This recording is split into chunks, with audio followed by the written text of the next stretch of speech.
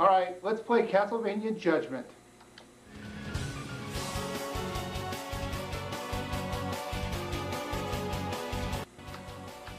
What? Why can't I skip the intro? What button do you push to skip the intro? I'm pushing every button. You can't skip the intro?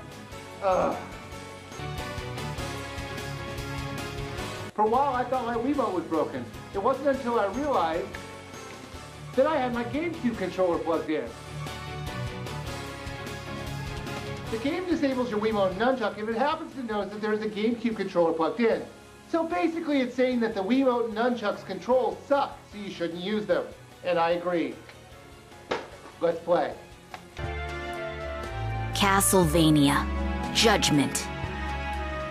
I haven't played a Castlevania game since the NES days. That had to have been about 20 years ago. Wow, I am old. The last game that I played was Simon's Quest, and unlike other reviewers, I kinda liked it. It was more about figuring out secrets than mindlessly killing enemies and traveling through stages. I was surprised when I saw this was a fighting game instead of a normal platforming game, and this kinda depressed me a little. I wanted to play a regular Castlevania game, not a fighter, but I'll roll with it. I've only owned 2 fighting games in my life, Ranma 1/2 Hard Battle and Super Smash Bros. Brawl. I know that some people out there don't consider Super Smash Bros. Brawl a fighter, but a party game. But to stop the argument here, let's say it's both. The argument is about as interesting to me as the one if Yoshi's a boy or a girl. Look, she's got no junk! Anyways, back to Castlevania. The graphics were nice for a Wii game. I didn't notice any slowdown in the frame rate, which is extremely important in a fighter.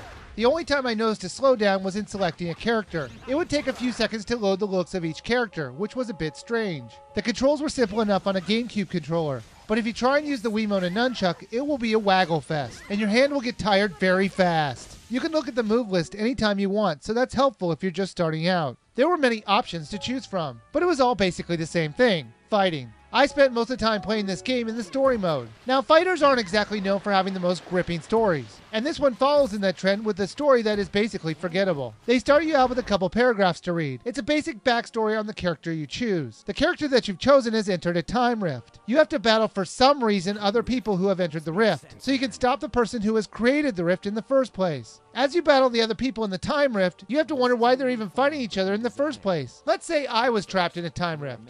In this scene, you're going to be in a time rift. What exactly is a time rift? A rift in time. Okay, thanks. I got it now. Start scene. Oh no, I'm in a time rift.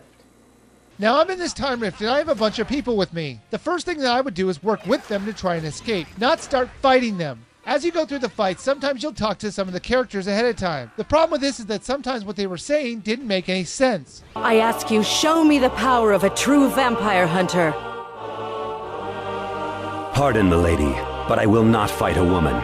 Excuse me, this is actually the 3rd woman you've come across in battle. You didn't seem to have a problem fighting the other 2, but now you get all noble? Like I said before, all the modes were about the same. Arcade versus survival. It was just a different name for the same basic concept of fighting each other. I did like the special attacks in the game if you had enough power. It was just a cutscene that ended up with your opponent losing a substantial amount of health. Come on, everybody! Give me your strength!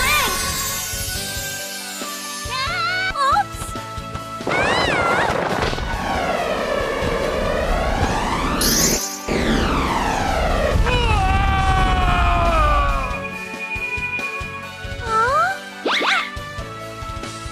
At the end of every match, the winner would taunt the losing opponent. The vampire killer will cleave your soul. I do know that this is pretty standard for a fighter, but it is still strange. Your opponent is on the floor hurt and dying, and all you can do is gloat. The only mode that's a little bit different is the castle mode. You go from door to door, and you have to have a certain goal to finish before you can get to the next door. This mode was an interesting idea, but I wish they had expanded on it a little bit more, by actually making a castle we had to explore instead of just the doors. There is also an online mode, and it was easy enough to find a game. It ran smooth enough to be enjoyable, so you will find it fun. You can play the game with or without a friend code, so that's always a plus.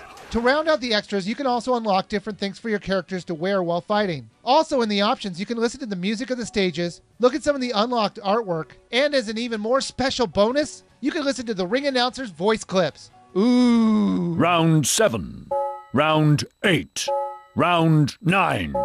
awesome. Castlevania Judgment is not a bad game. The only real problems I had with it were that the moves were too easy to pull off, and there wasn't that many moves that you could do. This game can be fun if you're looking for a game to kill the weekend with. Well, that's it, my review of Castlevania Judgment. And I thought I would end this review the same way the fighters end their matches. I thought this game is worth a red